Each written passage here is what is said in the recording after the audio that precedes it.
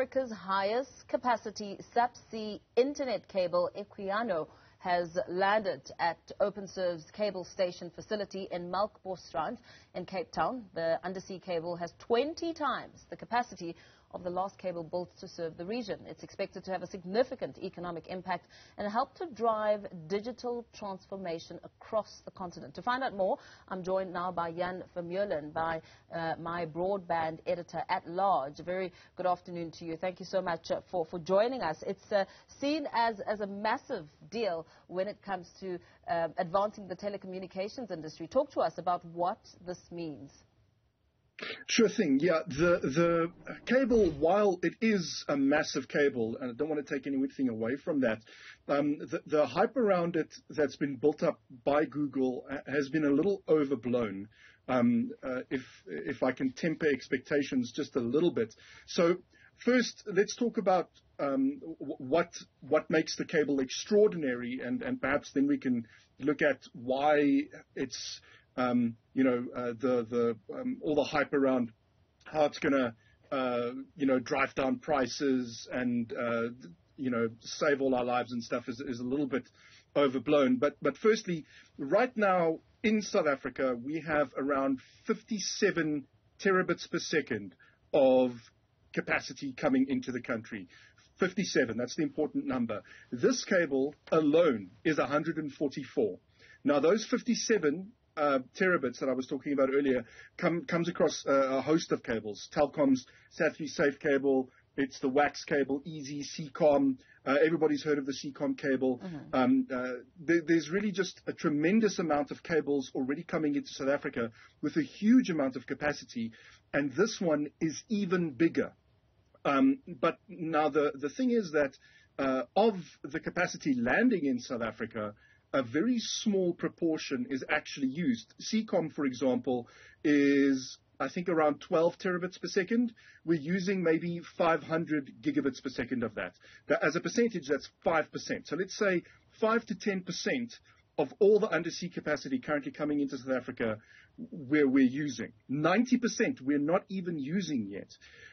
So why then build a cable? And the answer is that companies like Google and those companies buying up the capacity on this cable are foreseeing an exponential increase for demand for data on the continent. But not data necessarily from you or I, but from content owners, Facebook, Netflix, and Google through YouTube. Are big drivers of content or big drivers of data through video. And what's happening is that a lot of that content is being brought closer to the end consumer, to us here in Africa. Rather than fetching it overseas the whole time, it's being brought closer to where the end user is watching it. That makes it cheaper for the ISP at the end of the day, and that drives down prices. But here in South Africa, we've already gone through a wave of that. With the huge amount of capacity that's already landing in the country.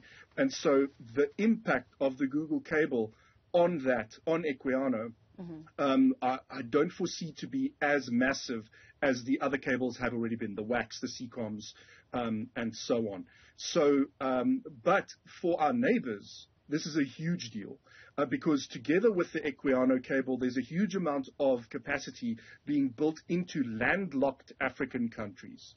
And so for us down here at South Africa, we've been very lucky with all these cables converging on us, but our neighbors have not been so lucky. And so this cable and the associated projects that go with it is going to be a tremendous boon for the rest of the continent. And there's a huge amount of hope that it's going to drive further interconnectivity between African countries.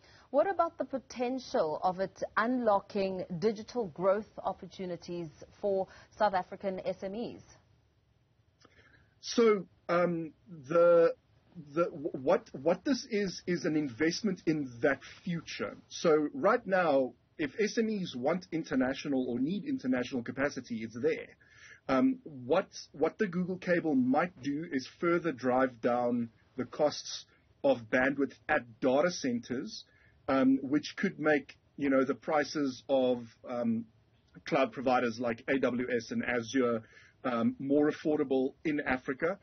we'll see, I guess. It's not that much more expensive than getting servers in Europe or the Americas, but it's a little bit more expensive. And so hopefully this kind of investment drives down those prices. But what this is a bet on, what this is a signal of, is a huge company like Google saying there is about to be an explosion of this kind of activity on the continent, and we are placing a big bet.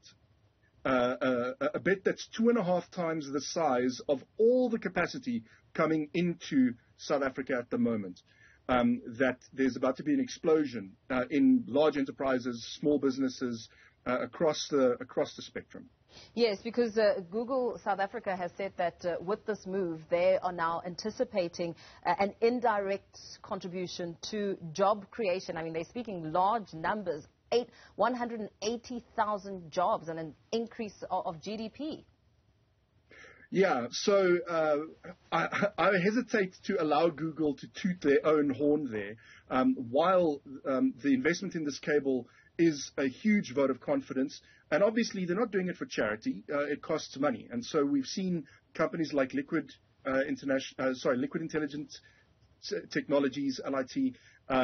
They've recently changed their name, which is why I was struggling there. WIOC and Telkom already buying fiber pairs on this cable. And so Google is hoping to firstly help drive data to the continent, but it's also hoping to reap a return on investment there. So while, yes, there is an indirect knock-on on jobs, and certainly the fact is without bandwidth, without access, without broadband penetration, there will not be that increase in jobs. But a lot of the work falls down to the people who are bringing that internet connectivity from the ocean to the end user in the middle of the continent, or here in South Africa, whether it's the MTNs and Telcoms and Vodacoms and Cell C's building towers, or whether it's our fiber network operators laying fiber past every home. That's how you unlock that investment. There are many players that have to make this investment work. Google is a significant one, but it's certainly not the only one. So we're not going to be seeing immediate results. It's all more speaking to long-term output. Definitely, and it might, as I said, have in the medium term some impact on pricing at data centers, which could have a knock-on effect on end consumers. But international bandwidth is such a small portion of what we pay for our data in South Africa at the moment that it's not going to cause for us a huge benefit in terms of pricing. What it is, it's an extra route out of the country. So if we lose some of our undersea cables, and what I say by lose is if they break. We saw that happening at the beginning of the pandemic. 2 cables broke on the West Coast, WAX and the SAT3 cable, and that took over a month to fix. This gives a redundant route so that we're not struggling while we're trying to fix those cables. And it brings extra competition, which is always a good thing. Yeah, very well. Thank you so much for your time. Thanks for giving us some techno-savvy there, Jan Vermuelen.